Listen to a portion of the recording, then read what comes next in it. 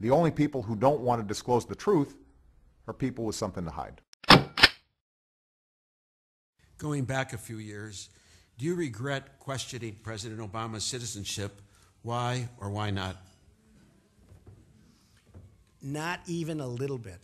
I don't regret it. Why would I regret it? He came out with a book that wasn't published. You remember the famous book, and it said a young man on the cover, a young man from Kenya. I offered him a tremendous amount of money just to show his right. I didn't want to see his marks. I just wanted to see place of birth. So look, there are three things that could happen. And one of them did happen. He was perhaps born in Kenya.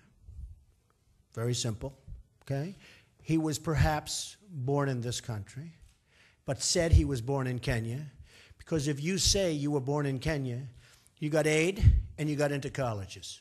And people were doing that.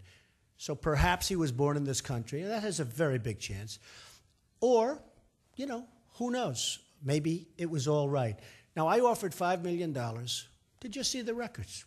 And I'll tell you what, he would have done a great service, because there are millions of people. There are people in this country. I walk down the street and they're saying, please don't give up on the whole thing with the birth certificate. Now, I hope that it's 100% fine. A lot of people are questioning the birth certificate. They're questioning its authenticity. But I do say this. I offered $5 million just to see some basic records. Not the marks, not the this, nothing.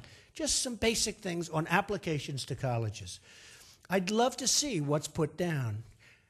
Why didn't a man take $5 million for his favorite charity? Now then, what wasn't reported by the press is sometime just prior to the expiration date of that offer, I raised the offer to $50 million. $50 million for charity. Pick your charity, $50 million, let me see your records. And I never heard from him. So I would take it. I mean, I would take it, and I'd give it to Chicago charities, and I'd give it to all sorts of charities, and they can use the money. So it's one of those three things. Either it's fine, or he was born in Kenya, or in my opinion, there's a very good chance he was born here and said he was born in Kenya. Because if you were born in Kenya, you got into colleges, and you got aid. Very simple.